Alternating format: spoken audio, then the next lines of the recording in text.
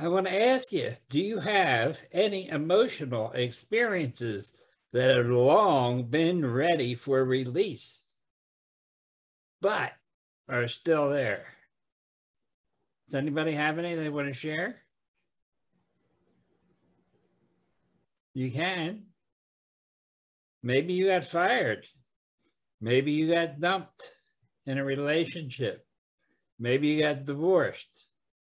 Maybe those experiences have left an imprint on you that it acts as a shadow that impedes the joy that you are offered every day. Today, I will explain what is possible to help you find a new level of freedom. I will explain how efforts to help veterans have produced a scenario that can help many more people. For your continued study and reference, I call your attention to the chat, where I have placed in links for me, my contact details, and links for 3 books that I have written on the back heart chakra cleaning subject, and a link to a demo, and also a link to a Zoom that I scheduled for June 6th. In case any of you have any questions, you can come on that Zoom that time, and I'll answer anything that I can for you. The back heart chakra cleaning sounds simple, and it is simple. However, a lot of people complicate it because they don't know what to associate it with, what to compare it to. They just know that they're hearing about it and it sounds neat and it sounds helpful and it sounds like it would really help people. But they're not sure if they're interested because it's foreign. So anyhow, I wrote the first book for veterans. It's called Empty the Attic of Emotionality. It's about all that stuff up there that you don't know how to process. Well, this week I got really introduced into a new level of understanding of the depth of the suffering of some of our veterans and their families.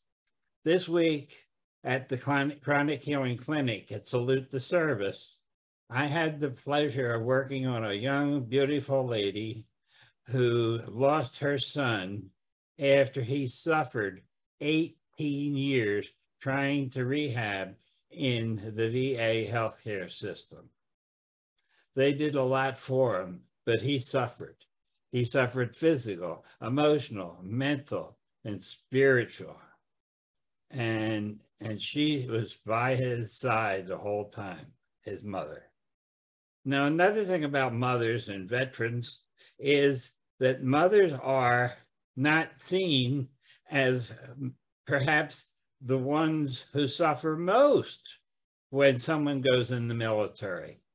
When their child goes into harm's way, their heart aches right away. Before the plane left the airport to take them away, the heart is already traumatized. And it just continues day in and day out, year in and year out, and on and on and on. And then when someone comes back in need of medical care, like this lady's son, the heart rate continues. So I'd like you, whenever you think about veterans in the future, just to say a little prayer and include the mothers of the veterans, the spouses of the veterans, the children and the families of the veterans, because all these people suffer when a veteran suffers. I'm delighted today to see here 4 of the, I saw at least 4, maybe there's more here, of the chronic healers from the Chronic Healing Clinic. Kathy and Allison and Annette and Cheryl. And Cheryl is doing wonderful work there, landscaping-wise, so that the veterans and the volunteers that come to help out there get to see the beauty of her landscaping as they approach the building.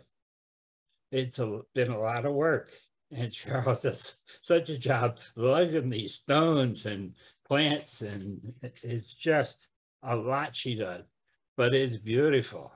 and I appreciate what she does. And I know that we do, and Salute the Service does, and it just helps take the edge off the stress of the volunteer dynamic in service to our veterans. And so anyhow, I want to talk a little bit about how I came to be here. In 2021, I moved to the Benson Veterans Residences, and I met up with Rodney, who runs the place. He was one of the speakers at the dedication, and he asked if I could help. So I went out to help, and I've been there ever since helping. I'm kind of like the angel man and prana dude for the place.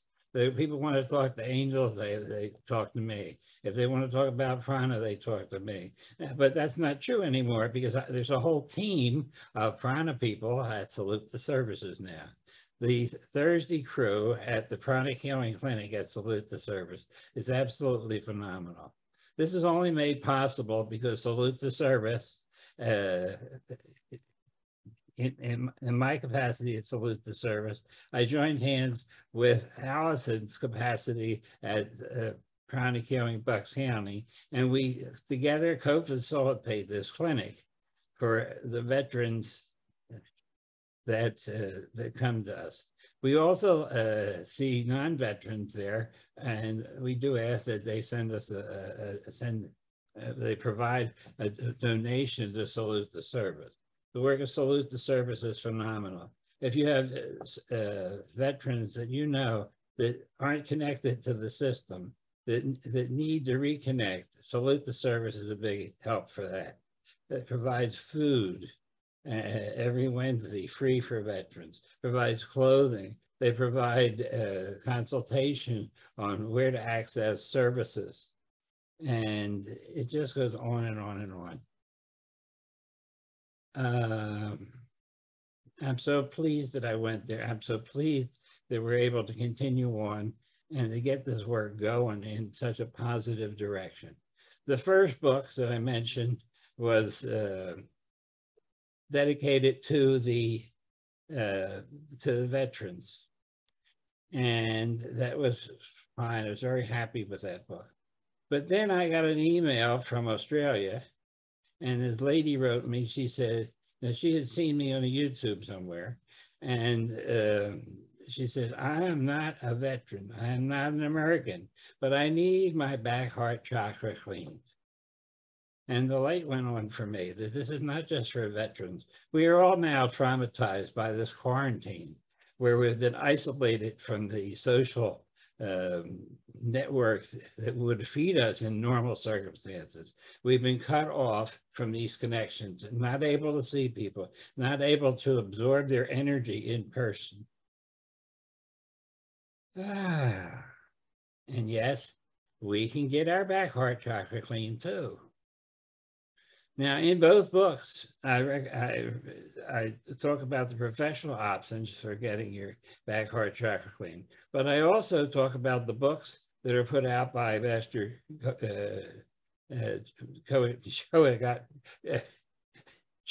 Kaksui's organization, and also by Master Ko in California, and how you can learn how to do this and start your journey even before you get to a class. But I urge you to get to a class. I urge you to get to a meetup.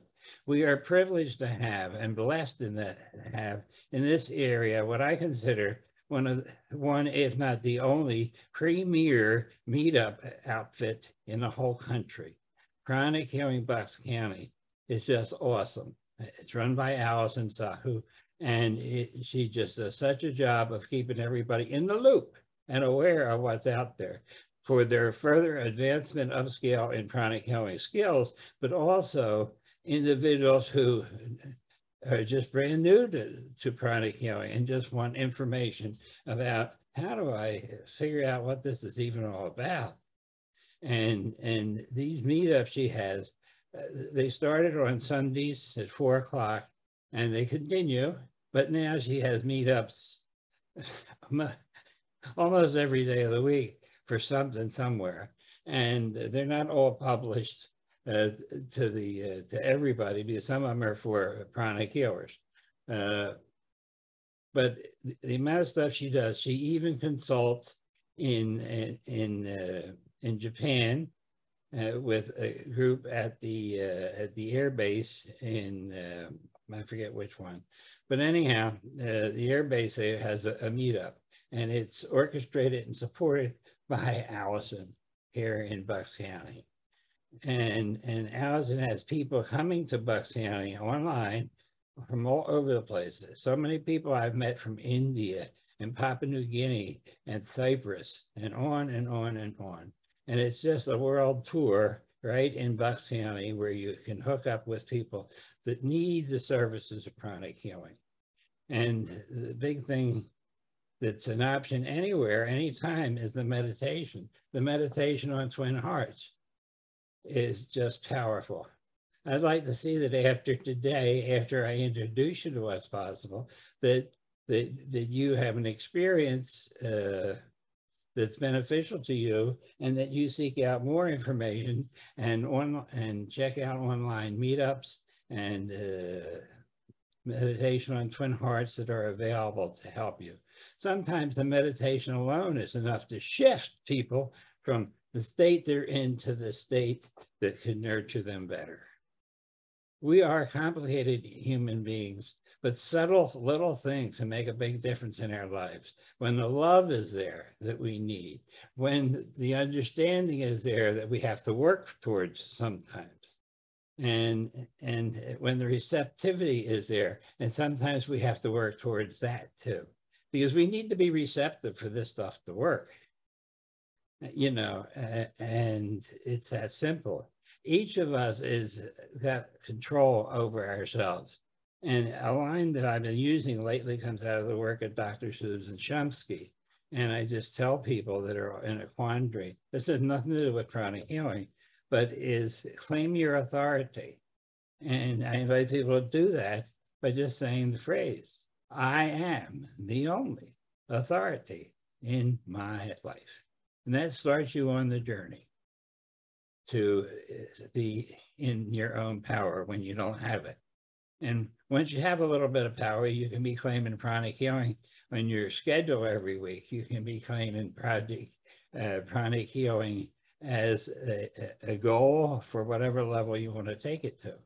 But the people of pranic healing are where you really are blessed to go. If you just associate, come to the meetups online and associate with the folks there, they will touch your heart.